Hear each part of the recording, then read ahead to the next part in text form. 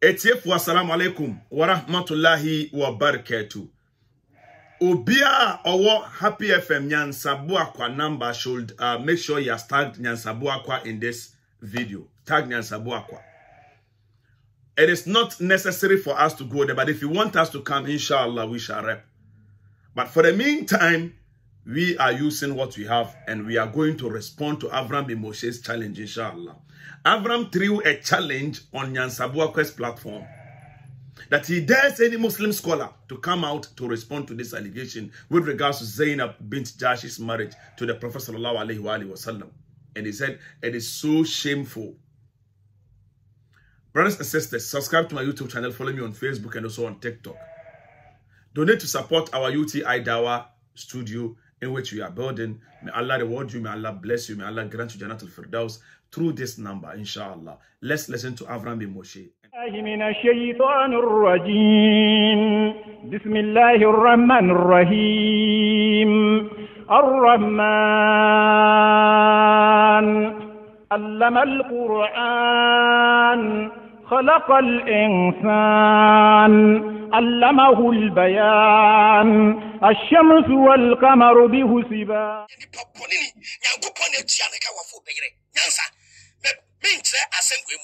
I am daring all Muslim scholars. Nyansa, maybe have a number to get.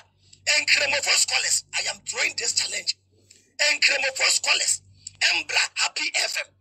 No member Kwanya and commissioning the prophet or Faswa or Warren Yere. I have finished Zeynab. Omutremwa Ubesu. The wife of his adopted son and Wajin Warren. And the same for P Black Semeba. Be black in you. Even say be black.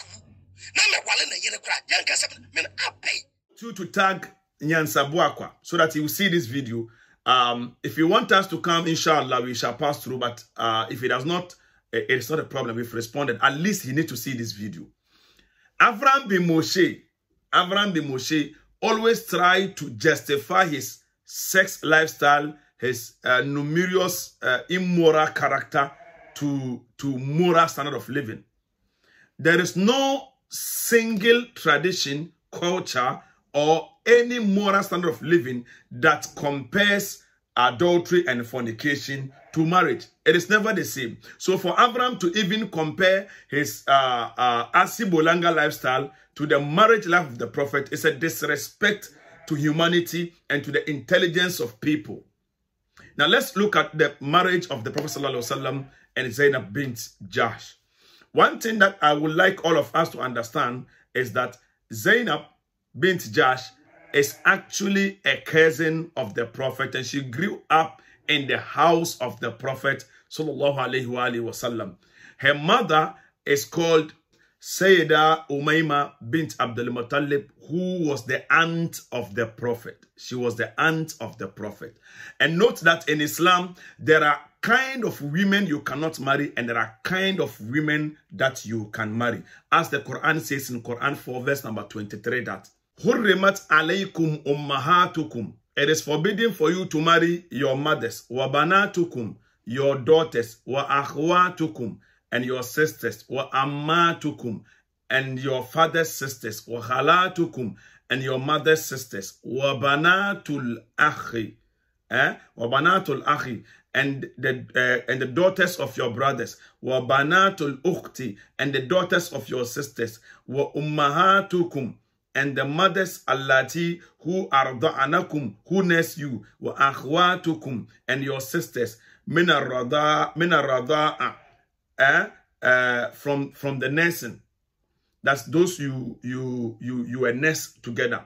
Wa ummahatu, and the mothers in nisaikum, the mothers of your wives. Wa raba'ibukum, and your stepdaughters. Allati fi hujurikum, who are in your guardianship. Min nisaikum, your women. Allati, of whom dakhalitum, you had relations bihinna, with them. Fa illam takunu, but if you had not dakhalitum, relation bihinna, with them, fala junaha Fala, then there is no junah sin alaykum on you. Wahalailu abnaikum, and wives of your sons, allazina min asulabikum, who are from your loins. Wa an tajma'u bayna ukhtaini illa ma qad salafa.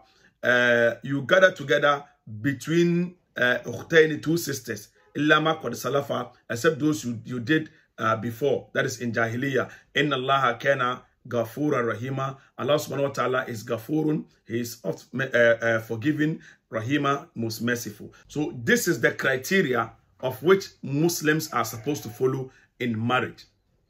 This is the criteria which says prohibited to you for marriage are your mothers, your daughters, your sisters, your father's sisters, your mother's sisters, your brother's daughters, your sister's daughters, your milk mothers who nurse you, your sisters through nursing, your wife's mothers and your stepdaughters under your guardianship, born of your wives unto whom you have gone in. But if you have not gone into them, there is no sin upon you. And also from your own loins, and that you take in marriage, two sisters simultaneously, except for what has already occurred. Indeed, Allah is ever forgiving and merciful. So this is it.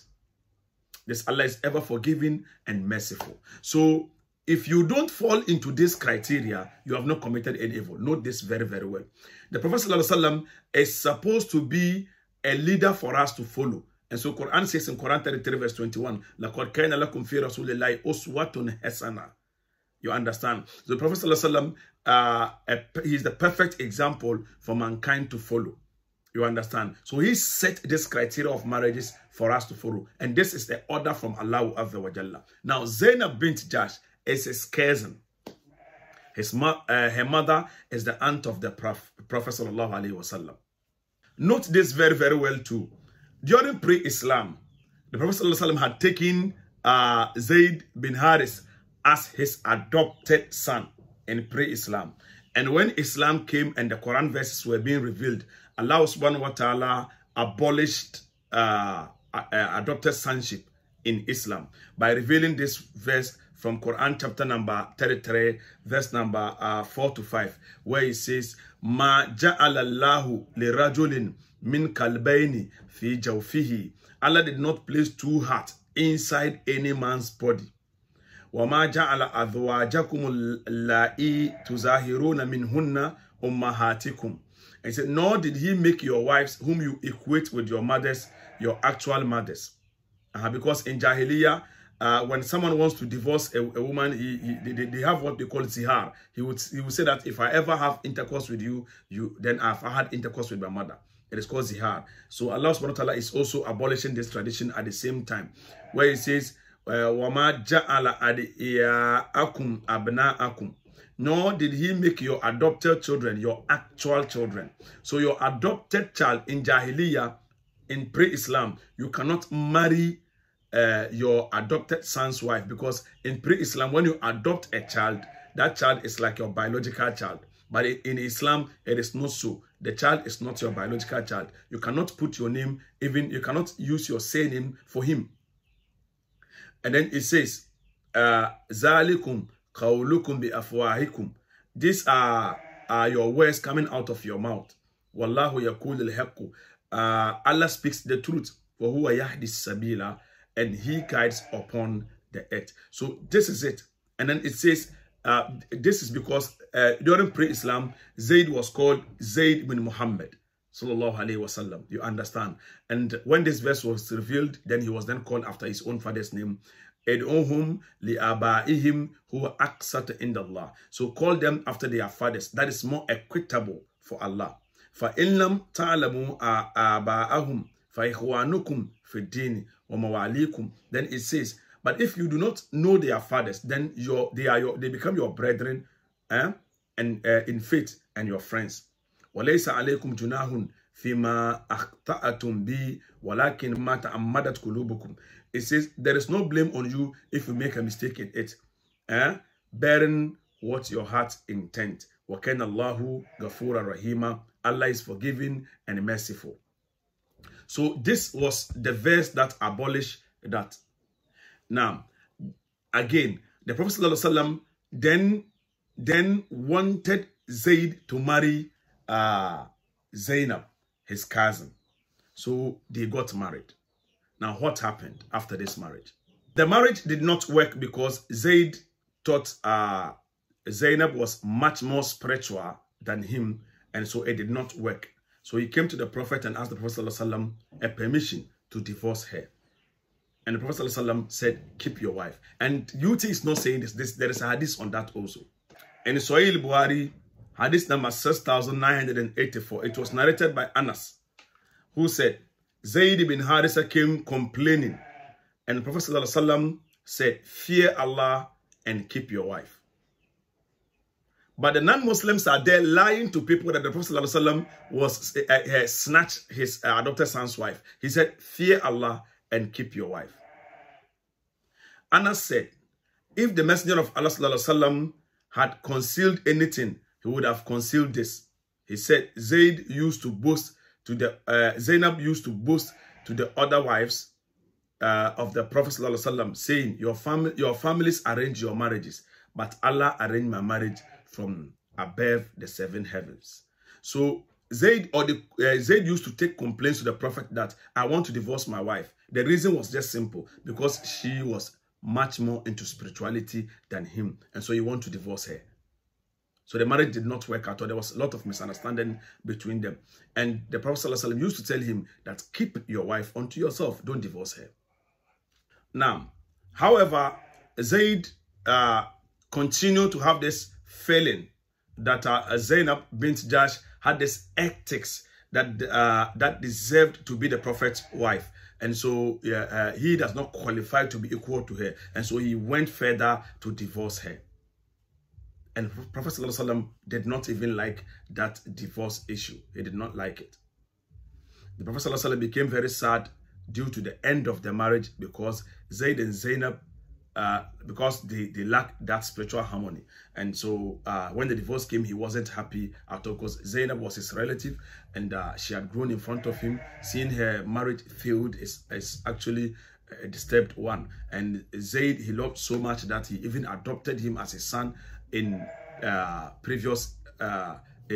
during pre-Islam. So it became very disturbing issue for him. So Zeynab had to do iddah, and the iddah ended, and she was around 35 years of age when the iddah ended.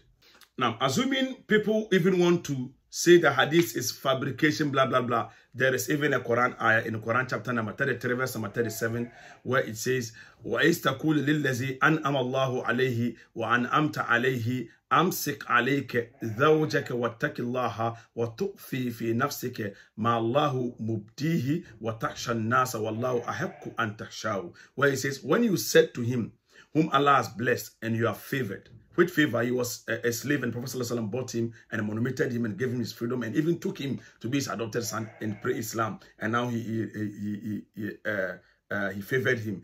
Keep your wife to yourself. The Prophet said to him, keep your wife to yourself. Keep your wife to yourself and fear Allah. But you hide within yourself what Allah was to disclose. Because the Prophet ﷺ, Allah has already revealed to him. Allah subhanahu wa ta'ala has already revealed to him that Zeynab will be his wife. You know, Allah Azza wa Jalla could reveal future, some of the things in the future to his prophet. As he said, Zalika min ambai ligaibi nuhihi ilayka. So he revealed to him what will happen in the future. So he was aware that Zeynab will become his wife. Now, if he had wanted her earlier, she grew up in his home. He could have just married her. Nothing could have happened. He wouldn't have even given her to Zayd at all. Now, so then it says, and you feared the people.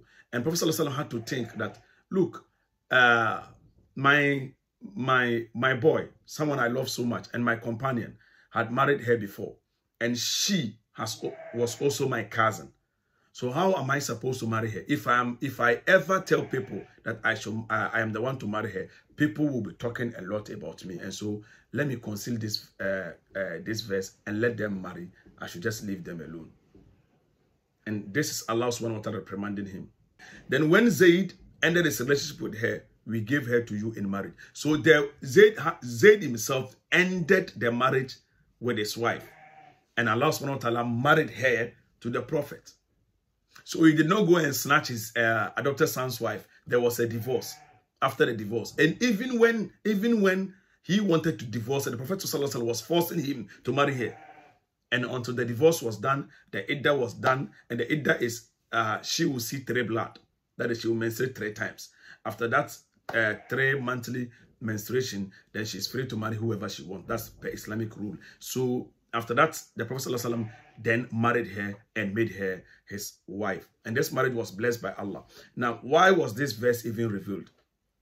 Why was this verse even revealed? 1, Allah subhanahu wa ta'ala wanted to change the norm, the custom. He wanted to abrogate. Now, this is what we call abrogation. He wanted to change the norm, the custom. He wanted to abrogate the norm, the custom that was there earlier in pre-Islam, whereby your adopted sons were seen as your real sons, and they could inherit you, and you cannot marry their wives, and you cannot call them by their father's name, and do stuff like that. Allah Azza wanted to remove that thing. And so he had to cause a major event to happen. Then he will remove that culture and that custom. And so Allah Azza made the Prophet remove Zayd from becoming his adopted son, and the adopted son syndrome, let me put it that way, the adopted son culture syndrome was then abolished by Allah Azza. Then a new law was then prescribed, changing the regular custom, which couldn't be changed except by a major incident. So Allah wanted this law to be introduced to the world, so that the whole world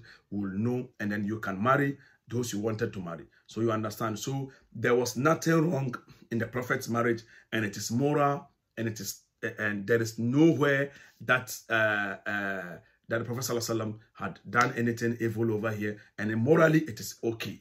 Morally it is okay.